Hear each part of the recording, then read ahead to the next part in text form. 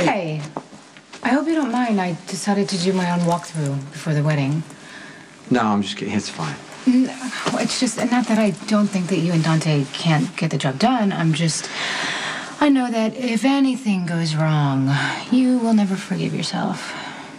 And neither would Sonny, so I appreciate that. You're welcome. It kind of is for selfish reasons, though, because if this wedding goes off without a hitch, Brenda will be gone from your house. Thank you. Yeah, and I just gotta say that you've been great. Supporting me through this whole thing. You know, there's times I know I've been distracted. There's things that I can't say, but no matter how it seems, I just want you to know that you're everything that I need.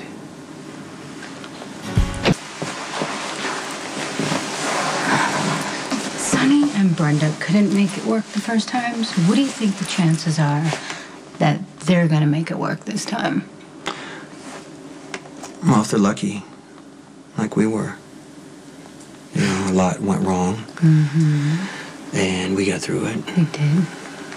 And we came out stronger in a lot of ways. We sure did, didn't we? My life doesn't work without you, Jason. I mean, I don't think any relationship is perfect, but I wouldn't trade ours for anything in the world. I love you. I love you too.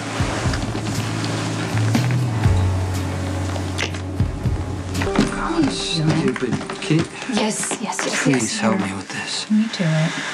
Thank you. You're welcome. I know you hate dressing up, but it really is nice seeing you in a suit every once in a while. Well, I'm glad you like it, but it reminds me too much of court. Oh, it does? Well, if Yeah. everything goes according to plan, you are going to be a free man in a matter of hours. And guess what? Brenda's going to be Sonny's problem. So how do you want to celebrate? Victory at last! The Jackal has unearthed the true identity of the Balkan.